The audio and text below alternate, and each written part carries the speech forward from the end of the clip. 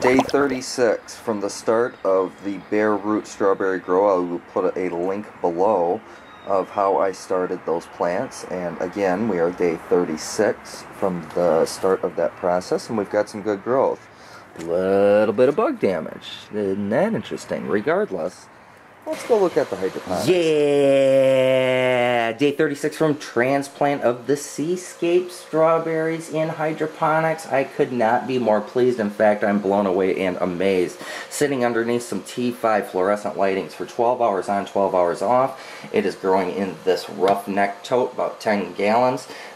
It's a 10-gallon tote, but it's got about 7 to 8 gallons of water / nutrient. Got a couple of air stones going in there, and the air stones are on the same schedule as the lighting. So believe it or not, I'm only providing air 12 hours a day, and then during the off period, it's getting no oxygen. So I'm getting this type of production. Got some incredible runners coming on, which I need to prune off because I want to encourage fruit production.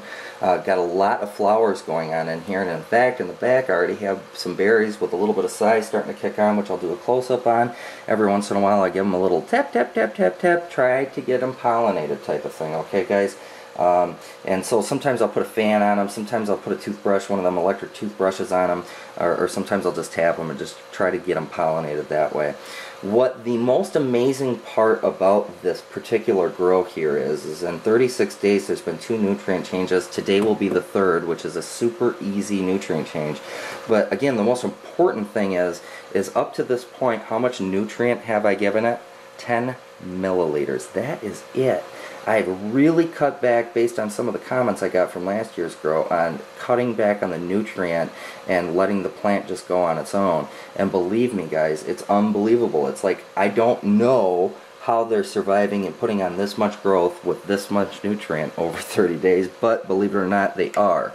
What kind of nutrient am I using? Fox Farm Grow Bag. It's a very concentrated formula, 644. I'm going to be adding 10 milliliters to this round. I'm going to kind of kick it up just a touch this round, but it's just absolutely unbelievable how little nutrient it has taken to grow with these kind of results. Now let's get to nutrients. Now let's do this. Okay guys, so a way to do this very simply, very easy, is to buy an identical tote as a backup type of an extra thing. Put your nutrient in, pop, like that. Take the top from the other bin, lift up your air stones, lift the whole unit up, air stone and all, if I can.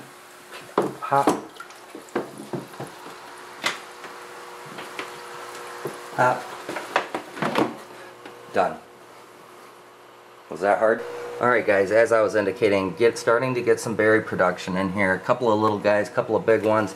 Got a few coming on in there. Nothing, I mean, to write home about type of thing, but we do have some great growth going on. I do need to do some pruning on this, again, to get the runners off, get some of this older vegetation from the bottom off that's turning brown type of thing. So let me quick do that, and then we'll wrap up this video. Okay guys, so I've got all of the runners cut off. I've done a little bit of pruning to allow some light to get into some of the undergrowth type of thing, and we are just going to wait for the berries to start kicking in. Let's come back around day 72. Why? Because day 72 sounds like a good number to come back on. So I look forward to seeing you again on the next update. I expect some serious production at that point. So please tune back, like, subscribe, comment when you can, and as always, thanks for watching. Take care, bye.